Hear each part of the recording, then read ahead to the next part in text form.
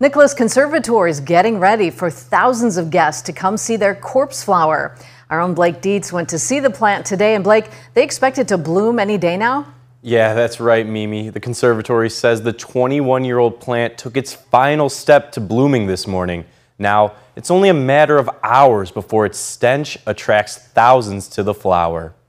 When people walk through the front door, once this thing opens, you will immediately smell this, and each step closer, it'll become more and more intense. Rockford's Nicholas Conservatory and Gardens boasts an impressive collection of plants, from palms to lilies to ferns. But none of those will be responsible for drawing thousands to the conservatory this week. That honor goes to Titan arum, better known as the corpse flower. The conservatory's, known affectionately as Grimace, is about to bloom. Today, the actual outer bract has fallen. The bract is what holds the entire flower structure into place.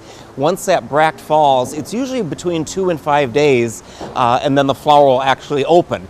Now, that could be tomorrow, that could be 5 days from now. We don't know. It's like having a baby. We know the baby's coming, but we don't exactly know when. The corpse flower is native to just a single Indonesian island and can take up to 20 years before first blooming. But according to conservatory operations manager Clayton Guler, a smellier reason draws people and other animals to its bloom. The biggest fascination is its large structure and size, and the fact that once it blooms, it smells like rotting meat or rotting flesh, and that is what actually is what attracts pollinators in to pollinate it. So that smell is dispersed out, and when it is opening up and in bloom, this thing can heat up to over 100 degrees Fahrenheit inside. Grimace is also unique. Its purple center is a rarity among corpse flowers, and with its bloom lasting only 2 to 3 days, the conservatory says to get ready if you want a chance to take it in for yourself. We will have lines, we will have queuing. People can go ahead and pre-purchase tickets online ahead of time. That way they don't have to wait at the door.